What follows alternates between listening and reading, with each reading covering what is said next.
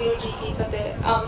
Just to reiterate the point that Bibi Kaur made, this speech here was written specifically for the youth, and I know everyone's been sitting for a really long time, but it's just our humble binti that you guys sit down because this was written for you. My name is Jasmeen Kaur. I'm an organizer with Azadi. Azadi is an organization that started in Canada. We started Azadi because we wanted to see our generation wake up.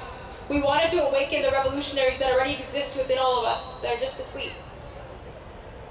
So I want to just take everyone back for a minute. I want you to imagine that you're standing in Darbar Sahib right now. And as you're staring into that blue sarovar, suddenly it is filled with red. Suddenly all you can see is red. As you step forward, you begin to gasp for air and you choke on smoke. There is a mother standing beside you. And her screams pierce your ears until she is silenced by a bullet, and then all you can hear are the cries of the child left in her arms. From a distance, you manage to catch a glimpse of a Singh in Darbar Sahib doing Kirtan. He refuses to allow a battle to stop Kirtan from going on in Darbar Sahib until a bullet hits him in the chest. And as you walk forward and you keep moving, you see tanks approaching Akal Takht, destroying everyone and everything in their path. They want the Gursikhs inside that building crushed just as much as they want the spirit of all dissenting minorities crushed, but all you can hear from Darbar Sahib are Jagare. All you can see are Gursikhs in Chaddi Kala who have already attained their victory because they didn't refuse to turn their back on their Guru. And then everything goes dark. And now you're standing in a forest and everything is completely silent. You are standing lined up in a row of Gursikhs, your hands tied behind your backs. The Gursikhs standing beside you begin to recite Lava. They are reciting Lama with smiles on their faces because they are about to meet their bride. They are about to meet Shahidi. But they don't get past Sahaj, Anand, Hoa, Vardapagi, as one by one they are shot down, and then a gun is placed to your forehead and everything goes dark. And now you're standing inside cement walls. There's a woman sitting on a chair in this room, tears running down her face. 3 police officers surround her and ask her the same question over and over again. Where is your husband? She remains silent. And through her tears, she manages to smile and says not a word. She will not comply. And then her kameez is ripped off her chest and her screams reverberate against those walls, and their screams will stay ringing in your ears, but no one else in Punjab will hear them. And then everything goes dark. You're sitting in a prison cell with a Singh who's reciting Raras. Suddenly the prison bars open and a police officer grabs him off the ground, pushes him into an interrogation room. Electric wires are placed in his mouth and police officers begin to shock him. For 20 minutes straight, you listen to his screams until he places his thumbprint on a blank piece of paper. He has just signed a confession to a crime that he never committed.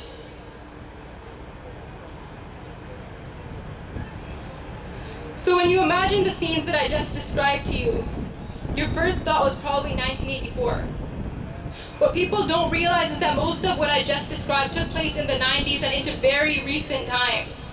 It was 1984 when young Singhs would go missing throughout Punjab in the 90s, shot down in police encounters that no one would ever hear about.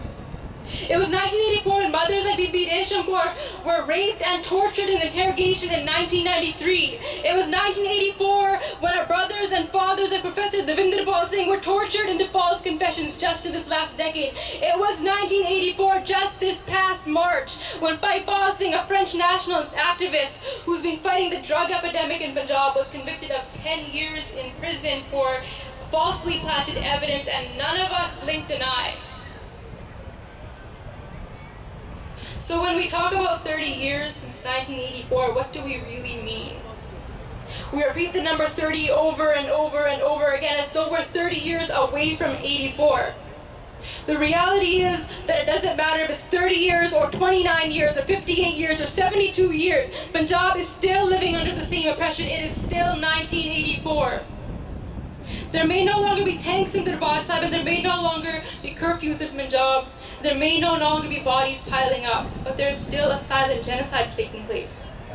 The system that brought about 1984 is still in power in India and still working to crush the Sikh movement.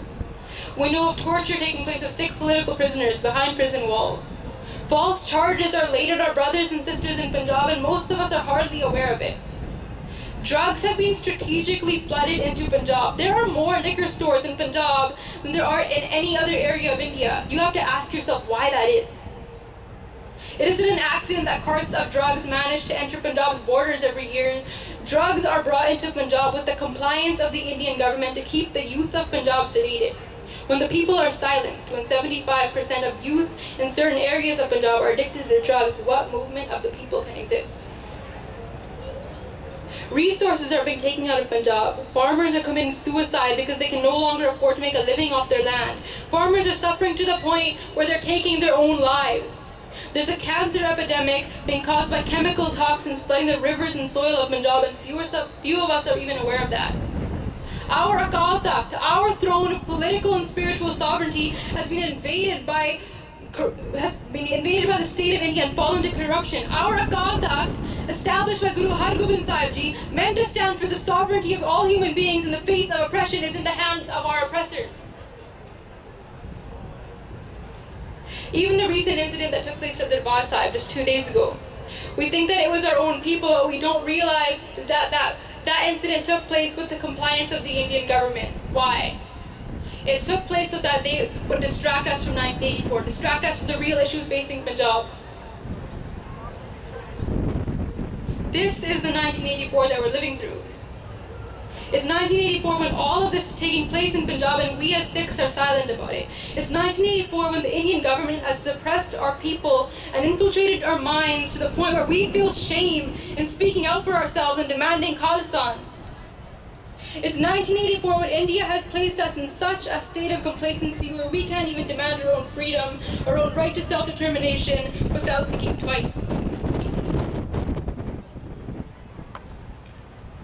Over the last month, our community has repeated the line 30 years no justice over and over and over again. But how long have we actually spent reflecting on what justice means within Sikhi? So just imagine that tomorrow, Sajjan Kumar, Kamal Nath, and all those other politicians who were involved in the 84 genocide were actually sentenced and hanged to death for their role in 1984. Would that be the justice that we're looking for? Would that end our rallies and protests and vigils? India has actually financially compensated families in Punjab who are directly affected by the genocide with about $4,000 American dollars. Is that justice for the destruction caused to tens of thousands of families across Punjab? For financial compensation, would we sell the dignity of our fathers, the star rolling in the filth of an Indian prison and call it justice?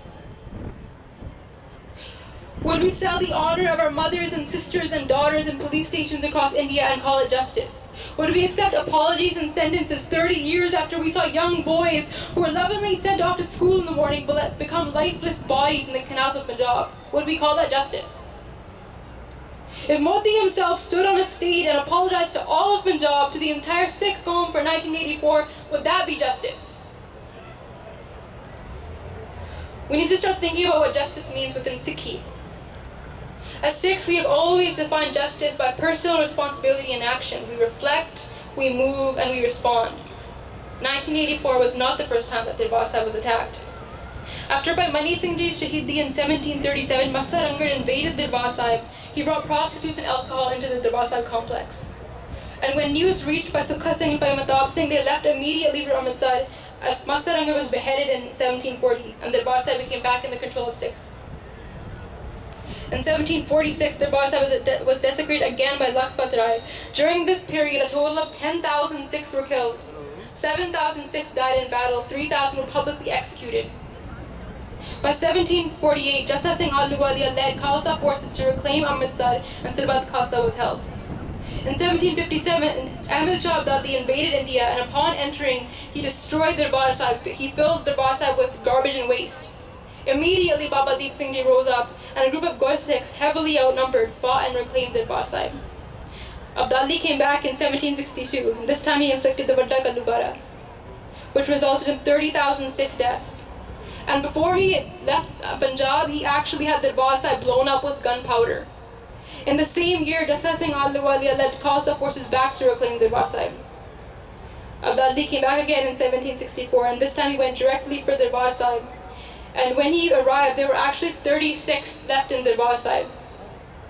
Sarbat Khalsa had decided that the Panth would leave, but 36 refused. They did their final ardas to give Shahidi, defending their Guru. And when Abdali's forces arrived, they saw 30 people dressed beautifully as though they were going to a wedding. They had hajs around their neck, they were dressed in beautiful clothing. This is an act of defiance against a system that wanted to see them crumble. And all of those Gursikhs gave Shahidi.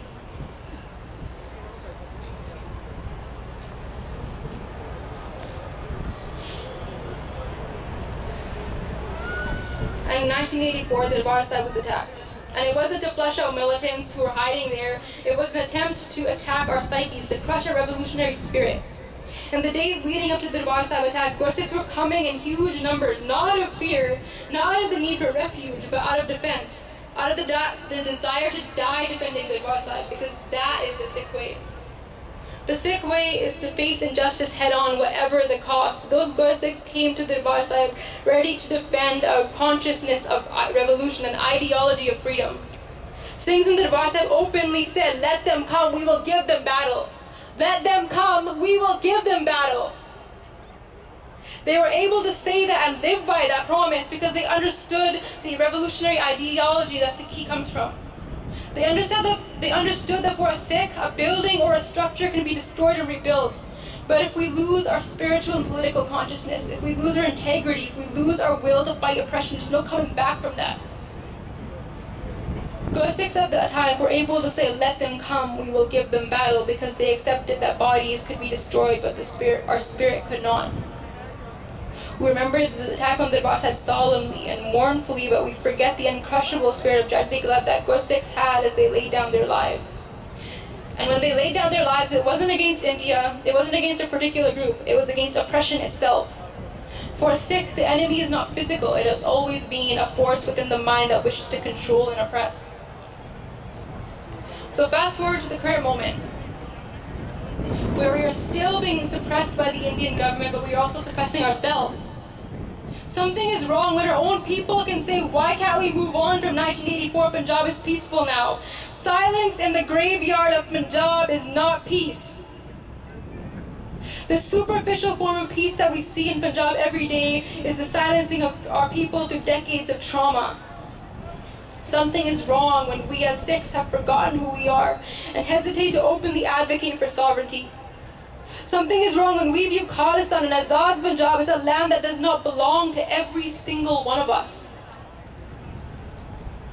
In Sikhi, there is no such thing as separatism. People have these fears of Sikh separatism, but in Sikhi, there is no such thing as separatism. We come from Ek Onkar, the idea that God is one, the unity of all life, the unity of that divine. Within that sense of oneness, we recognize ourselves in each other. We recognize ourselves in the oppressed. Another's suffering is our own suffering. When one person bleeds, all of us bleed. We recognize the equality of all human beings, and if we truly believe in the equality of all beings, we should advocate for the protection of the rights of every single being. If we truly believe that we are one with all people, how can we live under a state that treats us and other minorities as less than human?